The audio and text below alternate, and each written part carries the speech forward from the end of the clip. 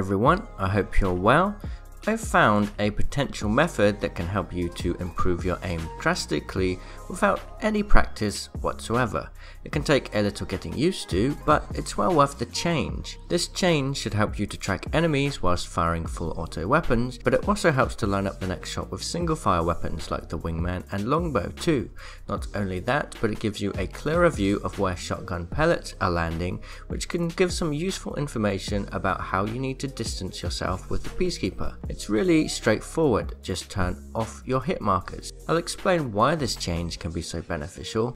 If you're anything like me, you'll care more about visibility and frames in a game like Apex Legends, but ever since the latest patch, you can no longer edit the config file to reduce muzzle flash, turn down over-the-top effects, or adjust settings to increase performance. This had a big impact on visibility for me, and it impacted my frame rate negatively too. I've got the frame rate issue sorted now, thankfully, but it still leaves one big problem: visibility.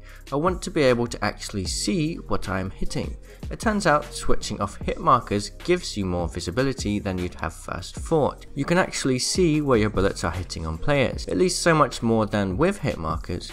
You can still keep the damage indicators on, so you still get visual indicators when you are dealing damage, and you don't lose any information about when you are close to knocking a player.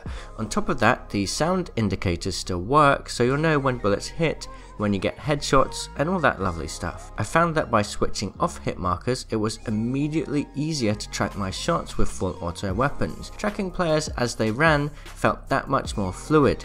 I'm a strong believer that aim is all about muscle memory. All you need to do is keep the same environment and your wrist will learn how to aim at the right points by itself. But for your muscle memory to work, your brain needs to know what to aim at, and well, that means your eyes need to be able to focus as much as possible on the target and where they are moving. With hit markers removed, it adds that extra bit of visibility so that you aren't trying to put in guesswork about the exact location of a person's head or upper body.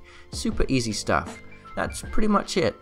A short video for sure, but you may be surprised at how much of a difference that actually makes in Apex Legends. It did take me a couple of hours to get used to it, but actually it was a lot quicker to get used to than I thought it would. I also turned up the effects details, not sure if that helps, but each shot has clear visual feedback with blood as well. Coming from games like PUBG and Counter-Strike, it just seems like common sense not to have hit markers. Now that I've made the change, I'm not going back. So that leaves it up to you. I challenge you to go and play for a day without hit markers on and tell me what your experience is. I'm curious to see if this change will improve other people's gameplay or if it's just me. With that, it's time to say goodbye. Thank you for watching. Do you think visibility in Apex needs to be improved? Will you try playing without hit markers after watching this video?